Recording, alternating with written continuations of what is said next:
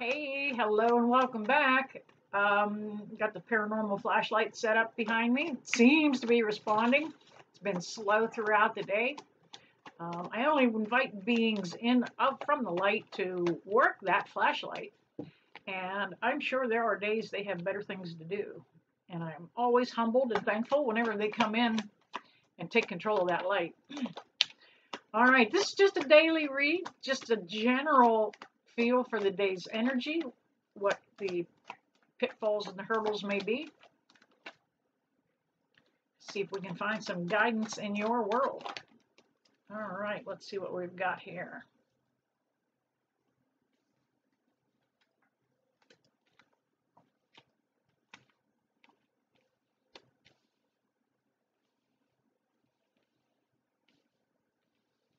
All right.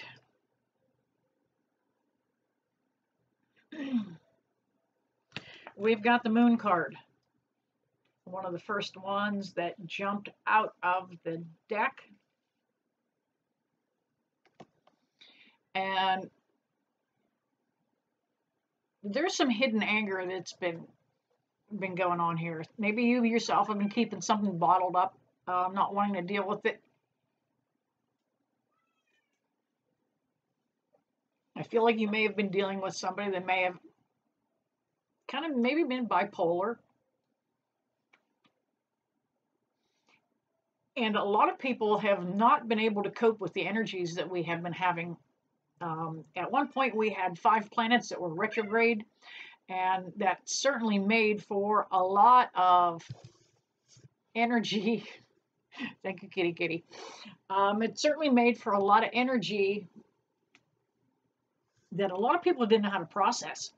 A lot of people lashed out. They got angry. I hope you guys can see me. I got a new tripod and it wiggles when the cameraman operates it. But the energies have been really hard for a lot of people to process. Lashing out, or going inside and becoming very, very depressed. All right, pal, you're going to have to beat it. You're laying on the cards. Go here. There we go. Thank you. But you had to dig forth, and you had to get your kitty off the table too.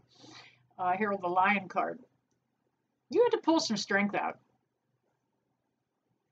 You really didn't think you had it in you to step outside this situation. But you did some healing. We have the 4 of Swords that came up. Now, you had been really reluctant to move forward. You didn't even want to heal. You kind of wanted to wallow a little bit. And I feel bad. Because you did not know how to process this. The dog and the cat are fighting, so if you hear any noise, and it looks like an animated Pixar cartoon, the cat is beating up the dog. But you have needed to do some healing. Still some more to come. You kind of thought the Hierophant came up, and you kind of thought that this was going to end up in something that was more structured, something that was a little more permanent, and it didn't.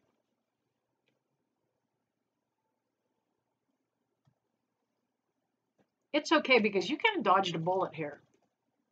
And that's literally what this 5 of Cups is about. That change that needs to happen. This person did not pan out to be who you thought they were. A little bit of false representation there. May even been a third party individual participating in it. Or it's the cat's tail. I'm telling you, some days doing a video here is it's a test of patience and virtue. Love you, little cat. You do bring some good energy to the studio. But there you are. You know what? You're reluctant to move forward, but yet you're going to. Getting ready to step back into the Queen of Pentacles energy that you had. A little more confidence before. You know what? You're starting to remember that, and you're starting to pull it up and pull that confidence forward. Go away. Go away. You can always tell when spirit's in the room because the cat gets playful. Yeah, you're going to come back into your confidence in who you are. Somebody's got their shit together, unlike yours truly here. It is going to bring in a new connection. We have the Two of the Two of Cups. Did you smile? Are you're photo bombing my video here? Hey, can I get you to go? All right, yeah, that's a good spot if you just hold still. Hang on, let me get rid of the cat. All right, I finally got chased the cat out of here. Now the dog wants back. Quick, let's finish this reading. But there is a new connection coming. Now the Two of Cups represents, it might possibly be a soulmate. Now, soulmate can be a fifth grade teacher, it can be a cousin, but it's a lot more general and common than what most people think. So this is somebody that you've got some karma to work out with. All right, grabbing the other deck, getting ready to pull some jumpers for some validation.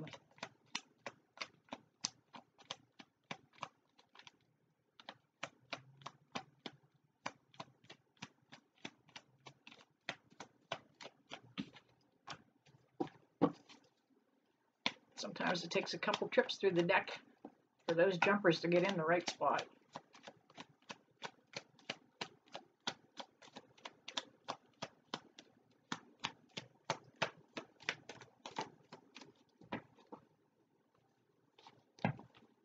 And one more time. Spirit, can I have some jumpers, please?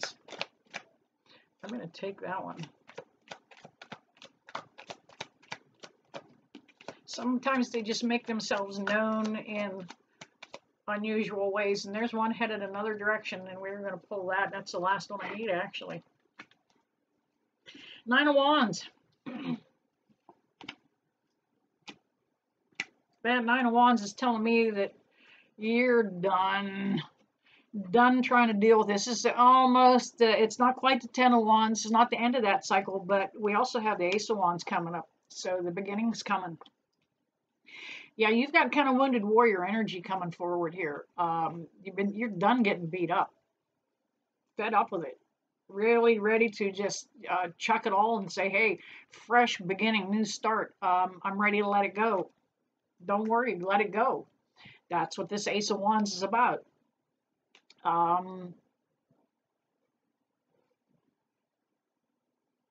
This could very well even be a work connection for somebody. For a lot of you, it is going to be a romantic connection, but you know, sometimes the wand indicates work, communication, a lot of different things, but intuitively I'm picking up that this could be a work connection for some of you. You know, that guy that your dad worked with at the mill for 30 years side by side, those guys were soulmates. Okay, soulmate is simply somebody that impacts you in one way, shape, or form in your life, whether it's good, bad, or indifferent. But that new beginning is going to happen. Definitely at a crossroad with the Judgment card. Yeah, you were very reluctant to step forward.